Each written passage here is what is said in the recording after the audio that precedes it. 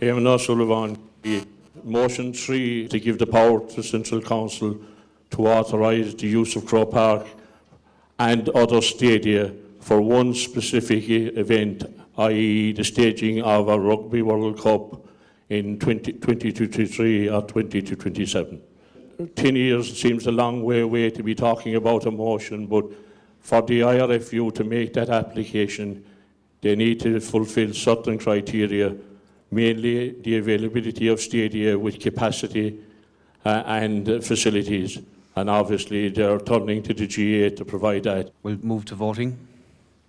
Again, 1 for yes, 2 for no, and the last button pressed is the one that counts.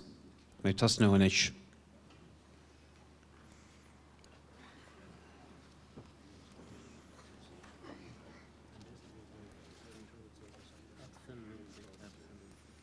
Okay, Cormac Gavashin.